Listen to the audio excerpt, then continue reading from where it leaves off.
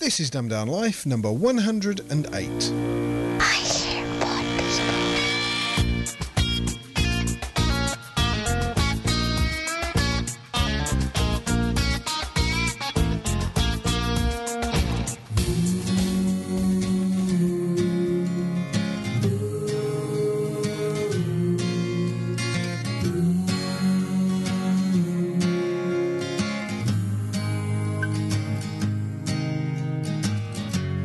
Not my ideal, but I respect what you need and what you're gonna get. So, flag at half mast and a gentle pain, I will bid you farewell and sail again.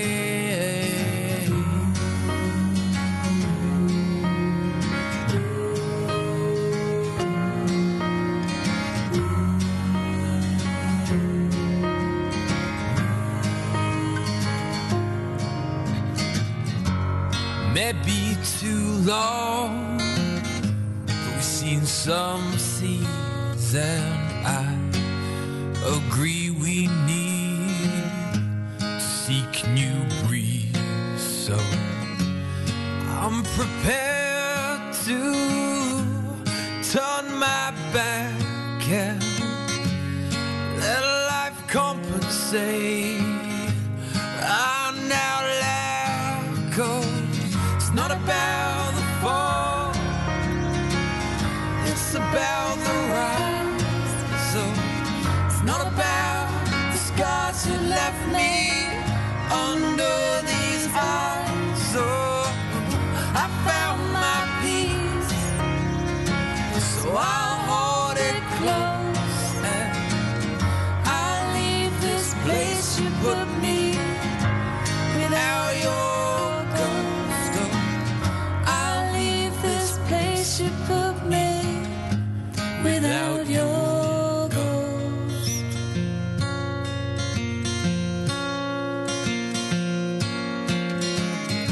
With clear eyes I see my new shore's good. I've been trying to recreate all that I could. So I hold you dear, won't forget, but this ship is stopping now without regret. Oh, it's not about the fall, it's about the rise. Oh, it's not about the scars you left me under these eyes. Oh, when I realized that it's not about the fall, it's about the rise. Let me rise, let me rise, rise, rise. Let me rise, let me rise, rise, rise. Let me rise, rise, rise. Let me rise, rise, rise. It's not about the fall, it's about the rise. So it's not about the scars you left me under the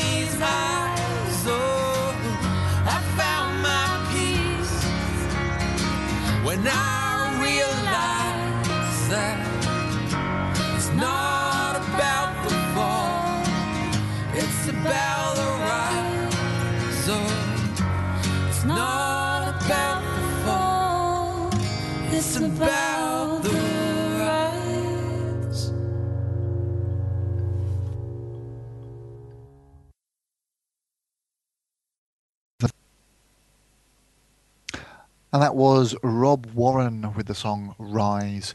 You can get more from Rob Warren at robwarrenmusic.bandcamp.com. Good evening, Lance. Good evening, Darren. So, it's the last show then. Apparently so, yes. It's a shame that. I knew nothing about this until I saw your tweet earlier. Well, it's the last show. We won't be recording anymore. And even if we were, there wouldn't be anyone around to listen anymore. Because tomorrow is the end of the world. Well, that's not strictly true. There would still be people around to hear us. There would? Yes. Go on. Well, I did a little bit of searching once because everybody kept tweeting all day with #Rapture. I'm like, what the hell's this? And it turned out the hell's this is actually quite accurate. Yeah, apparently what's going to happen tomorrow is it's the second coming of Christ, and he's going to come down, and all the saved, the people that will go to heaven, they will get caught up, which is where the word rapture comes from. That's apparently what it means. And they will be taken up to heaven, and all those that aren't saved will be left on earth. Now, they will be left on earth until apparently the 21st of October. Oh, okay. And then they will all be dragged into hell. So we could keep going until October, because I'm fairly certain that neither you nor I will make it into heaven. Yeah, that's actually fair enough. Sorry then. In that case, yes, it is not going to be the last podcast. Although going by our previous track record, I wouldn't say there's going to be many more between now and October. So if Rapture is when everybody ascends, or all the nice people ascend, then what's the October one called? Is that just the end of days? Is it? Or At the end of the world, yeah. just the end of the? It's the end of the world as we know it. And I feel fine. But then this happens. I think every 3 or 4 years it's going to be the end of the world. I think year 2000, planes were going to fall out of the sky. Yeah, and the millennium computers was were going going to stop. be one. Apparently, the same guy, the American pastor, can't think of his name, but the one that's sort of shouting about this happening now, also said it in 1994. Oh, right. And he got around that one by saying, well, that was the first part of it. That was when Christ has come back to earth. And apparently he's sort of been bumming around for the last 10 years, or a bit longer than 10 years, 15 years or whatever it is. And now he's going to, the rapture will start, where I guess he's been sort of auditing us for the last 15 years. So was he born in 1994, and now he's going to be some angry teenager? No, 94. 2004, yeah, you would be teenager, wouldn't he? 17. Yeah, so about 17. Yeah. Oh, the saviour is a 17-year-old. Oh my god! No. Yeah. But that wasn't what I was going to talk about. And as usual, we've just waffled into something. Every now and then I get a little annoyed by how silly people can be. I think the last time I got wound up was by this guy who was trying to prove that perpetual motion is possible, but couldn't do it unless he was given enough money to prove it. Oh, is this that professor guy with the rings? With the rings, yes, and everything, the rings and the magnets, and it was like, no matter how many times he was asked, how does this work, he would just bring out some mumbo jumbo and just completely wind everybody up. Of course you don't understand it, you're a scientist, was his common answer to it. It's like, But somebody has wound me up again today. There is a problem, especially around big towns and big cities, where haulage companies go through the cities. This problem is that when a lorry is in a built-up area and is at a junction and wants to turn left, if there is a space down the inside where that lorry needs to be able to go round, if anybody pulls into that space, be it a motorcyclist or a bicyclist, that sounds a bit wrong, Bicyclist. bicyclist, a cyclist, or a pedestrian stands there or whatever, there is a large area down the side of the lorry where the driver cannot see. Yes. And a lot of times it has been fatal where a lorry has turned left, because obviously in the UK we drive on the left, and the cyclist is just trapped and then is caught under the wheels of the lorry, and it's often fatal. If they get away from it, they're lucky. Now, there are laws about lorries having to have a certain array of mirrors that help them to see what's down beside them. But even still, these mirrors still leave blind spots.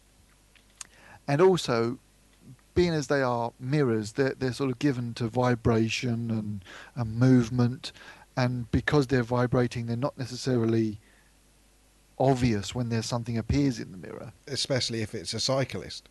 Especially if it's a cyclist. I mean, if something's vibrating, you're possibly ignoring it because it's catching the light and vibrating. And then when the cyclist pulls into the spot, you're in trouble. Now, quite why it's taken so long for this idea to come up, I don't know, but I'm glad it has. A company has devised a system which works similar to the reversing sonar that you get on the back of a car. Yeah. And it sits down by the side of the truck, and then as something comes up alongside it, you get the beep, beep, beep, beep to warn the driver that there's somebody there. This is also then backed up with a camera on that same spot that's looking down the side of the Arctic unit, and they can see pretty much everything without having to use the mirrors on a little display on their dashboard. So far, so good, yes? Yes. So they showed you how this works on the BBC on a nice little video, and then they had a representative for the Road Haulage Association shoot it down in flames. What she said was that this was reliant too heavily on technology. This was just another distraction that the driver doesn't need. And I was a little annoyed by this. Well, for a start, too reliant on... No, sorry, it's another piece of technology. Have you seen inside a modern haulage truck? I'm thinking that this woman possibly hasn't. Well, my brother-in-law happens to be a truck driver. Yeah. And bizarrely, I've just come back from the pub and we've just had this conversation.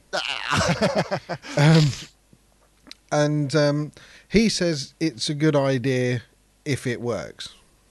But he didn't elaborate why, but he doesn't think it's going to make an awful lot of difference. The problem is that with any of these things, if they are regulated, then if the driver gets in and it's not working, he's supposed to refuse to drive the truck. Yes. But if he refuses to drive the truck, then he loses a day's pay. Yes.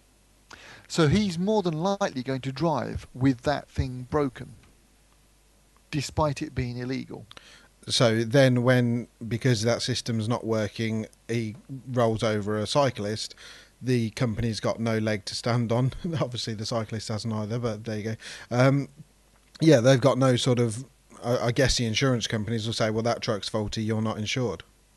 So consequently, the haulage company don't want these things putting on there, because that means they'll then have to be maintained like every other bit of compulsory technology. And the sheer cost of installing them at all, because apparently it was something like 700 quid per truck. Which is very little to a large haulage company. But a lot to a small one. Your Eddie Stobarts of the world would be able to do it. I wouldn't be surprised if Eddie Stobart's not got them on there already. Probably.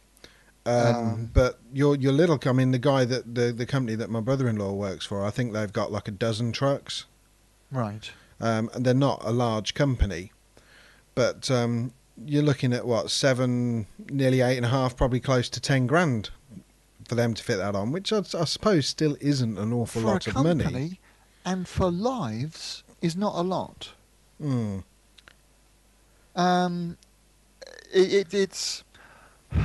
I would think that any driver would rather have a tool that's going to let them safely see down the side of their truck than to have somebody's death on their conscience.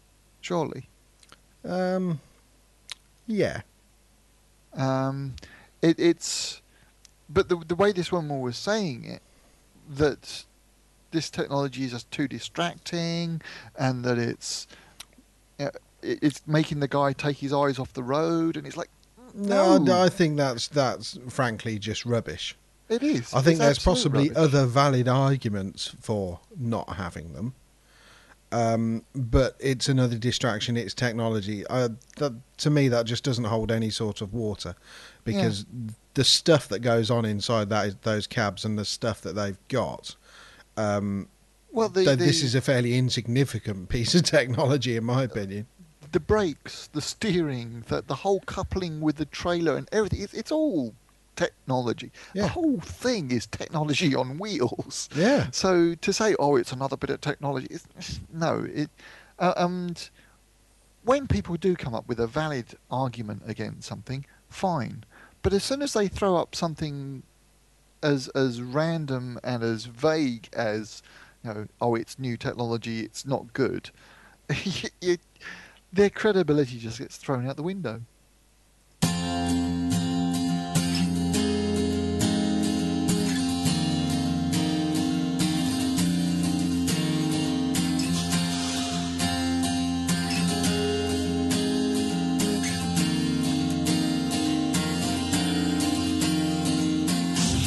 There's only 6 miles of bad road between you and I. Only 6 miles of bad road and blue sky. If he gets here fast, you won't feel his breath, you won't catch his eye. And I'll count the time and I'll watch the days till he makes you fly. Oh, oh, there's only 3 feet of shallow water between you and I. Oh, it isn't deep, but it's just enough to make sure that and if you swim to the edge of things where the earth meets the sky, he will meet you there in the setting sun with his empty eyes. Oh,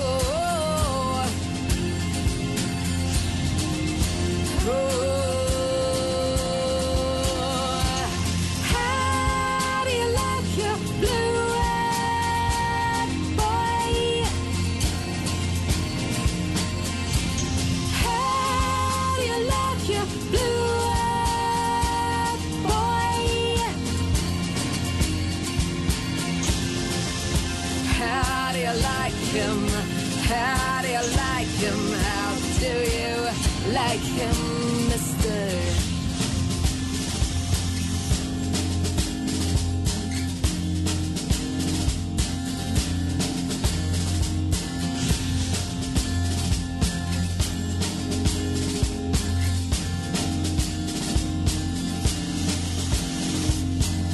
It's a short, sharp drop past 3 flights of stairs between you and I.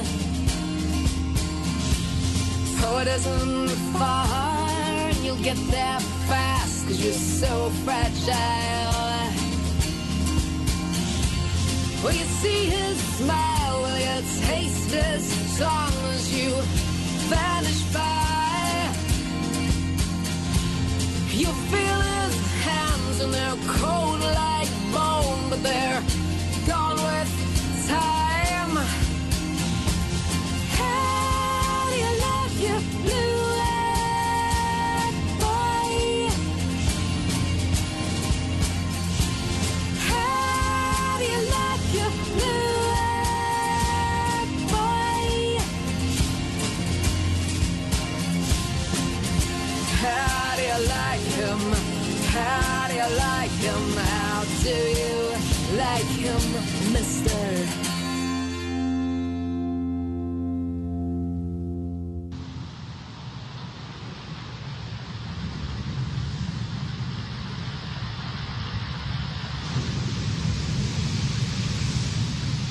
So linking in nicely to what we were talking about earlier, that was Jordan Reyne and the proximity of death. Jordan, who is currently doing a tour of most of the pubs around the south of England, I believe. And tomorrow, most of the pubs in London. In London as well. Which, unfortunately, we will not be going to. Unfortunately, no. Finances do not permit. I thought last week that things were going to work, but problems have thrown up. So we will be certainly listening to all the podcasts that are going to come out of it, because typically out of the prod crawl you get lots of different clips and interviews are thrown around. Yeah. And Jordan's going to be up there with the rest of the podcasters, and I hope they have a good time. Yes. With yours, it was your finances, and the same for me, really, to be honest. Because remember last week, we had a conversation about me potentially buying a scooter. Yes. Well, I've bought a scooter. Ah, you crazy frog, you. Ding, ding, ding, ding, ding, ding, bah. Were you actually tempted to do that when you were on the bike? No, it makes the sound enough for itself, thanks. So yes, I now have my scooter. You picked it up today, did you? I did, yes. About 6 o'clock. Must have looked a bit dodgy because I met the bloke in a pub car park and handed over some money and rode off on a bike. So It was just an expensive pizza. yeah.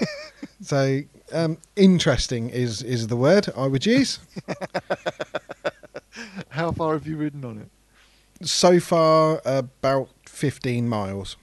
Oh, that's still quite a long way for a first ride. Probably a little less. It's about 10, 11, 12 miles, something like that, from my house to where I picked the bike up from.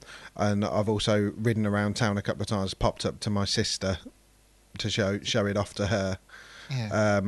So yeah, probably between 10 and 15 miles so far.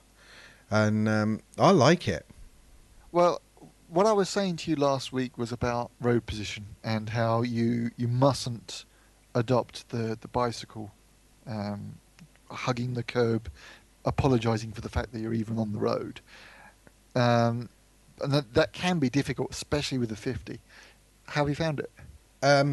Well, let's start at the beginning, shall we? So I'm in the car park. I've paid my money. I've signed the forms. I now own this bike. I think I know what's coming. Sorry? I think I know what's coming. And started it. Starts fine. Oh, it did start. Oh, yeah, okay. no. It's an electric start. So Well, the thing is, with most scooters, you have to pull the brake while you start it. which the guy was kind enough to tell me.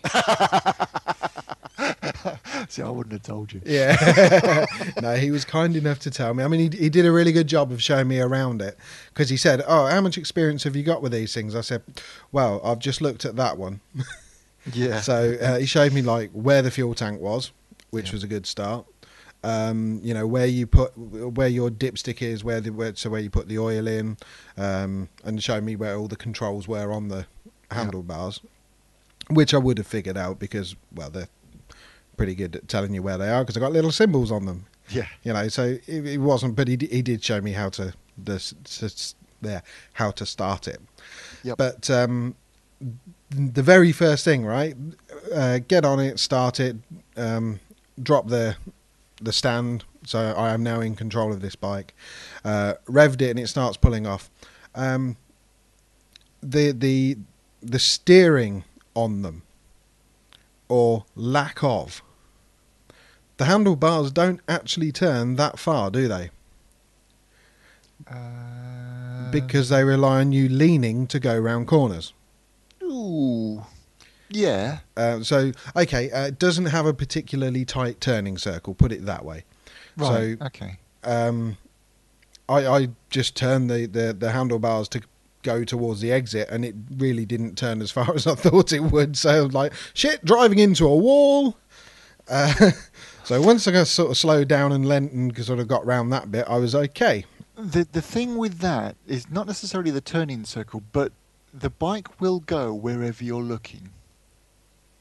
So if you're looking, thinking, I'm going to that wall, I'm going to that wall, I'm going to that wall, guess where you're going to end up? So, yeah, I missed the wall, fine, no problem.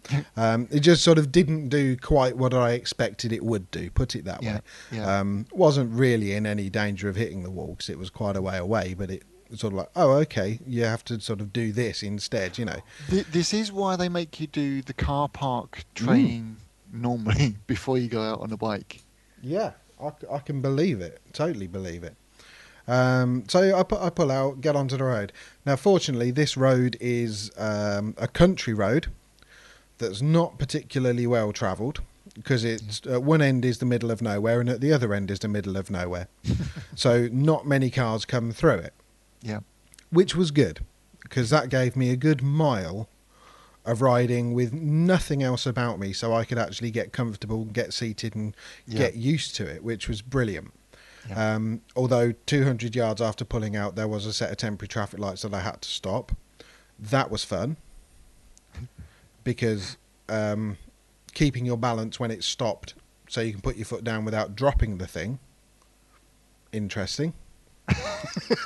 But, Okay. you see, you've got to bear in mind, I've never ridden a bike. You've ridden a bicycle, though. I've ridden a bicycle. But it's different. It's the same but different. There are distinct differences between the two. Yeah. Somehow I think when pedalling, so you're naturally swaying with the bike as it's pedalling, you're kind of into the rhythm of how it's moving. I'm not explaining that particularly well. But when you're on a bike that's moving under its own steam and you are essentially sitting on it, I initially felt quite detached from it. Yeah. As opposed to, actually being part of it and completely controlling it. But once I got past that, then it was quite a long stretch to the next junction, which gave me time to sort of settle into the bike. Yeah. The two things that sort of hit me were Two things hit you? Yeah, for like 4 hours? Just quite how exposed you actually are. Yeah. That surprised me. Possibly felt more exposed on that than I did a bicycle. I don't know why. Whether it's the fact that you're travelling at speed as well as sort of just sitting there. Yeah, possibly. So many years. I think it's something that I sort of touched on last week. So many years of sitting in a car with a seatbelt on and a big metal cage around you. Yes. Now, essentially sitting on a seat with nothing holding you there other than your hands on the handlebar felt pretty weird. Yeah. And the wind.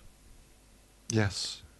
Really quite surprised by how much you get blown about by crosswinds. Yeah. Kind of knew it would do, but not quite as much as I experienced. So what kind of speeds were you able to get on that? 40 downhill. Yeah. Yeah.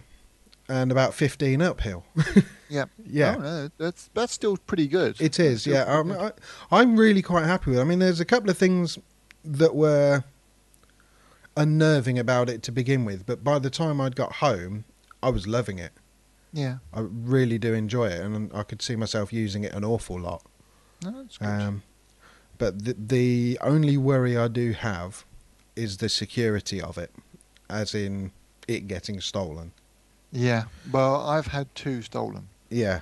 And they were chained up. Granted, they weren't chained to anything, but I had a big, hefty chain through the wheel, and that didn't deter anybody. Well, what I've got is a chain that is supposedly hacksaw and bolt crop resistant. How much faith you put in that, don't know, but that's what it said on the packaging. Yeah. And a heavy duty padlock that Yep. again is supposedly resistant to those sort of things. And I've chained it to the only thing that in my car park that I can chain it to. Your car. Yeah. It's I've got a tow bar on the back of my car. Right. And where the tow bar comes out from under the car, it's a split piece of metal. Right. So I've wrapped the chain around that piece of metal and around my bike. So it's about as good as it's going to get. What I'm going to do if and when I get rid of the car, I don't know yet. Yeah. No, I say the chain on its own, especially with the smaller bike like yours, is not enough, because okay, it may well be hacksaw proof, but anybody who was after that particular bike could stick it into the back of a Transit and then take it down to their shed where they've got an angle grinder, Yeah. or something that's, and it's not going to be as obvious if they're in a proper workshop somewhere grinding it off than if they're in your car park trying to do it. Yeah. And your bike's probably light enough that a couple of guys could lift it up, unfortunately. I can lift it myself. Yeah. I had to. Yeah. When I pulled up alongside my car, I couldn't sort of steer it into the gap behind my car to get it close Right. enough to the tow bar. Yeah. But yeah, if you hold on to the hang on a second, excuse me. If you hang on to the pillion, the bar behind the pillion seat, Yeah. you can actually lift the back wheel off the ground. Yeah. So So held does on yours to the have handlebars. storage space under the seat? does it? Yes, it does. Yeah, that's where the fuel tank is as well. Yeah. But yeah, there's enough room potentially to fit a helmet. Yeah. But that's got like the chain in and the padlock and that, and will carry my lunch in it when I ride to work and things like that. So yes, tomorrow morning I shall be going to work and I shall be giving it a test run just to see quite how I get on with it. But so far, so good.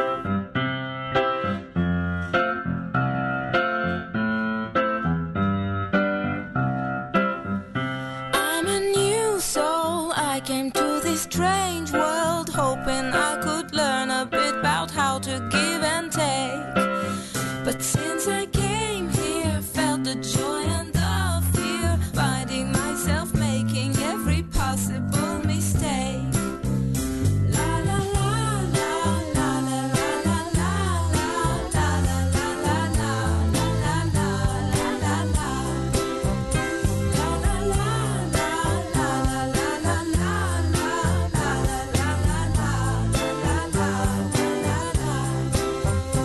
I'm a young soul in this very strange world, hoping I could learn a bit about what is true and fake. But why all these hates try to communicate? Finding trust and love is not always easy to make. La la la la la la la la la la la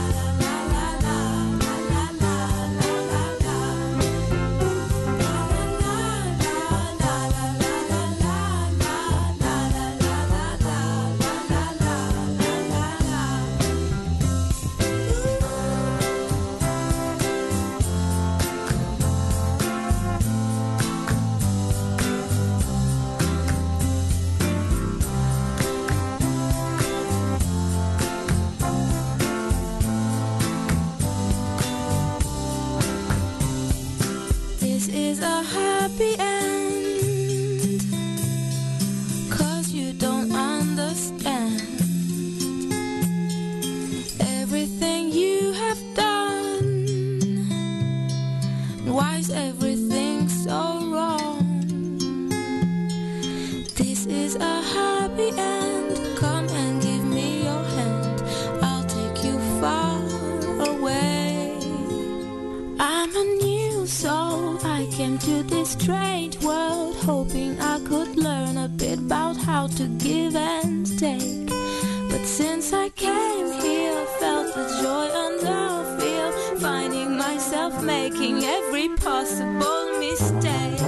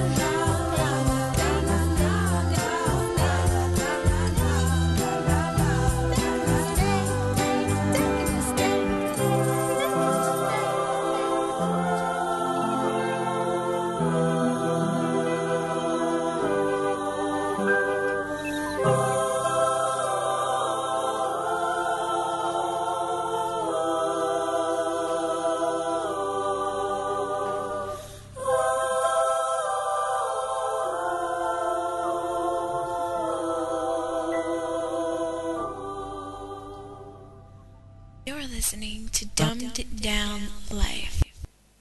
That was Yael. I thought I was going to do it properly, but I can't. That was Yael Naïm with no, where's the notes gone? New Soul. Can we start again? New Soul, which was the song. Well, I think we say this every time we play it. Which was the song for the Apple? Which one was it? It's either the Shuffle or the Nano, wasn't it? No, it wasn't it the. Was it the new iMacs? The iMac that could fit into a manila envelope. Oh, the Air. Wasn't it?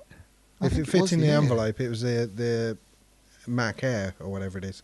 Considering we say that every time it plays, I should really know, shouldn't I? And you can find more music from her at yaelweb.com. That's YAEL web.com. And tune in again next week for more motorcycle exploits. Oh, you're getting brave. What's that? Well, normally we say next time. You've just said next week. Well, you said last week that we've got 2 more weeks before Podcrawl and we'll be doing 2 more recordings. And I'm like, hang on a second. Yeah, I figured that one out too. We may well have 2 more weekends. No, we didn't even have 2 more weekends. 2 more Fridays, I think, was the case, wasn't it? That might have been it, yeah. Because we recorded it on the Thursday. We would have 2 more Fridays and then it would have been it. But, yes, we shall be recording next week. Unless Lance decides otherwise. Or crash my bike. Or you crash your bike. No, don't say that. No. Or the world ends and we can't. Well, no, we've already decided that. The world's not ending tomorrow. I'm just building in a cushion in case we forget or something, you know?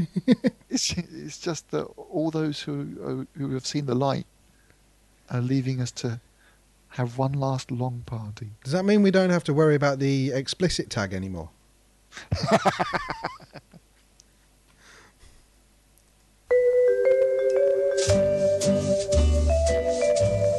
You can call the Dumbed Down Life crew on 07092 274 759.